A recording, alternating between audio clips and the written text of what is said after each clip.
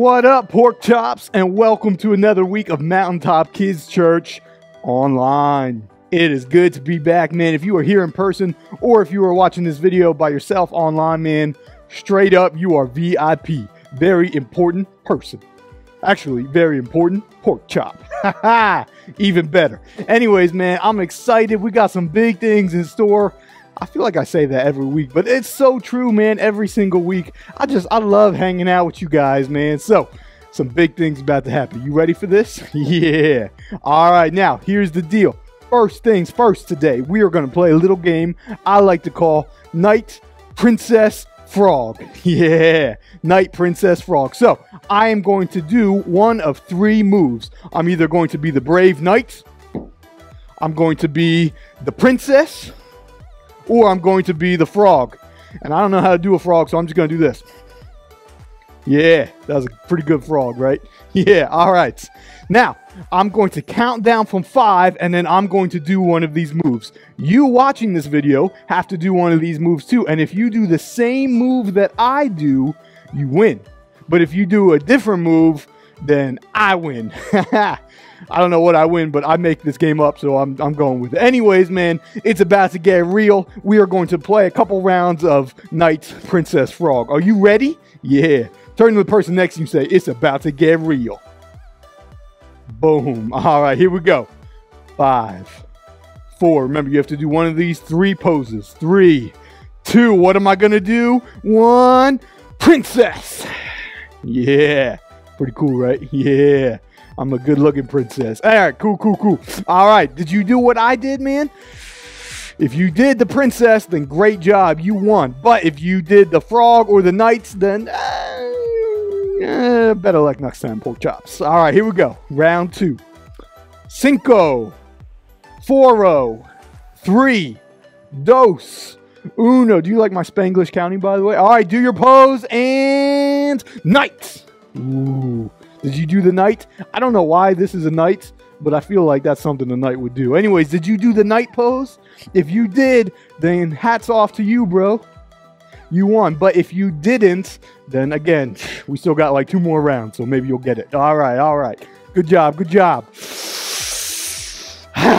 Round 3. You ready? Are you ready? Here we go. 5, 4, 3. You gotta pick a pose. 2, 1. Frog.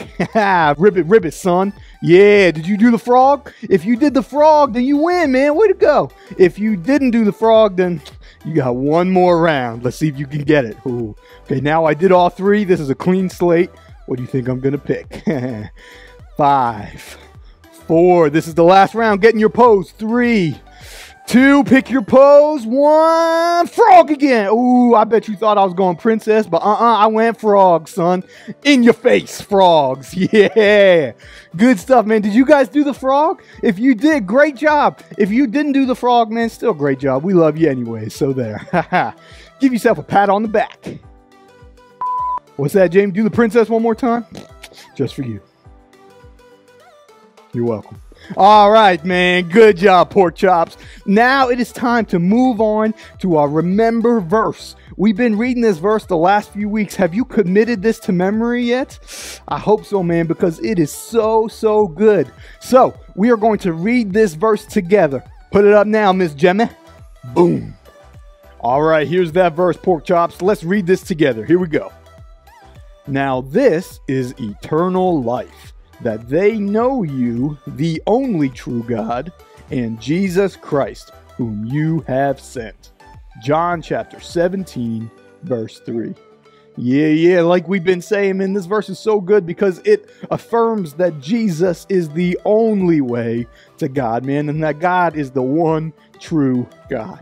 Good stuff. So really try to commit this to memory, man. I say this every week, but if you come back in person and have this memorized, then you will get 5 points for your team. 1, 2, 3, 4, 5. Yeah. All right, let's read this one more time. And this week, I want to hear your best robotic voice. Man, how animatronic can you get with this, John? Let's see it. Here we go. Now this is eternal life, that they know you, the only true God, and Jesus Christ, whom you have sent. John chapter 17, verse 3. Yeah, good job, guys. Man, you got some good robots out there. Way to go. I'm proud of you, little pork chops.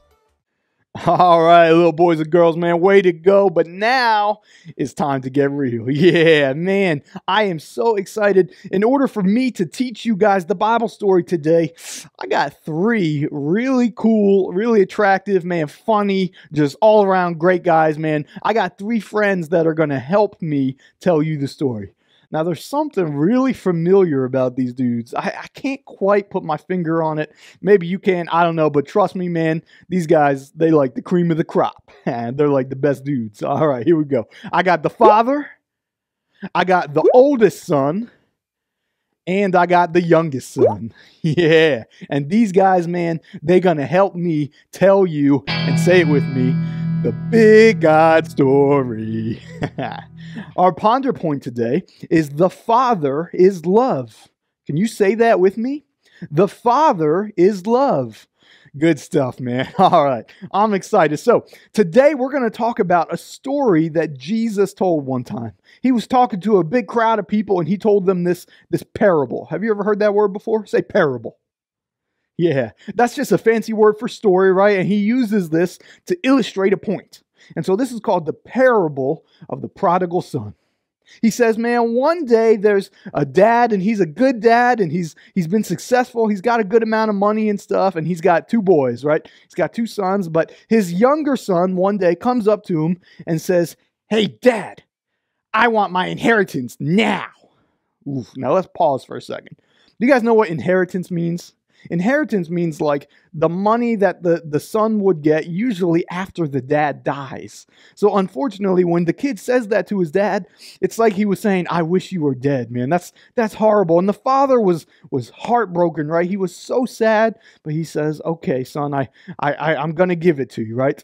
And so he gives his youngest son all the inheritance, and then the kid just says, man, peace, I'm out of here, right? And the Bible says that he goes to a faraway land, and he's just living it up, man. He's buying all kinds of stuff and just eating like all straight junk food and you know, buying all the coolest toys and video games and everything. But all of a sudden, he realizes one day, oh no, I don't have any more money, right? And he realizes, man, he just flat broke. And right at that same time, the Bible says that a famine comes through the land. Do you know what a famine is? It means there's not a lot of food to go around, right? And so now this kid has no more money left. He just burned through it all. And there's not a lot of food around. He can't get any food. The Bible says that this kid is starving. In fact, he gets a job working on a farm, right? He's working with some pigs and stuff, man, and he's struggling and he's looking down. He says, man, these pigs have more food to eat than me. That's crazy. I'm a human being, but these pigs are eating better than me, right? And then all of a sudden, man, it's just like, ding, the light bulb goes off, and he realizes, oh my goodness, I'm so silly.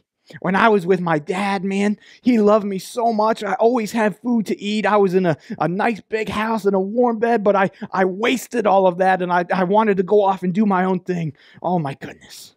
So he decides to go back home. And as he's going back home, he comes up with this like speech in his head. Like, you know, like when you've done something bad and you got to go face your parents and like you try to rehearse what you're going to say over it, man. You don't have to admit it, but we all know you've been there. Let's be honest. I've been there too. It's no fun. Anyway, so as he's on this long journey home, he's going over this speech in his head. He says, all right, Dad, I'm so sorry. I've sinned against heaven and you. I don't even deserve to be called your son anymore, but maybe you could just hire me as your servant and I'll just work for you. Right? And he's going over this speech over and over and over on the long journey back home.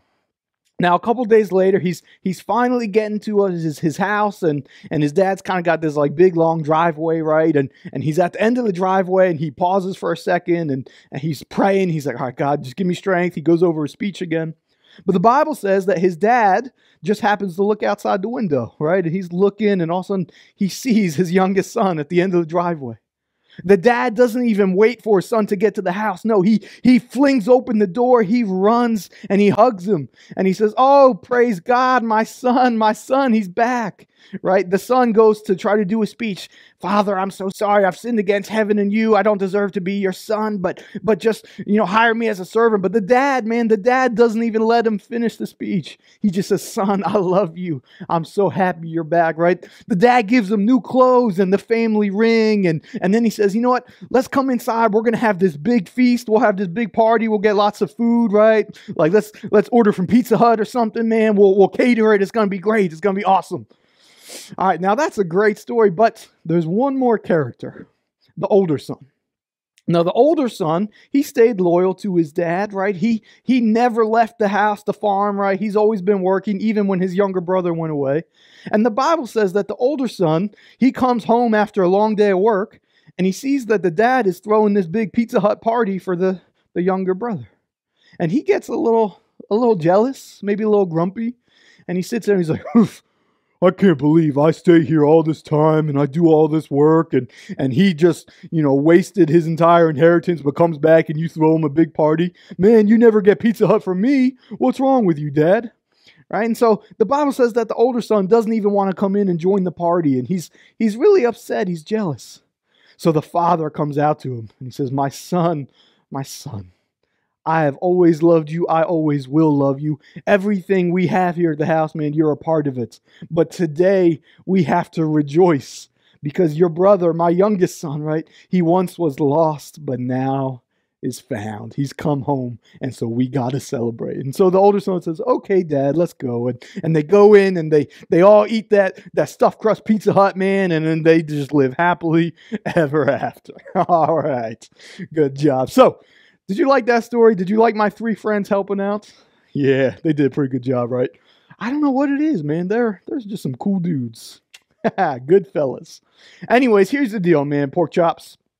I think, obviously, the father in that story is God, right? He represents God, and God just loves us even though we break his heart, right? And even though we have bad attitudes sometimes.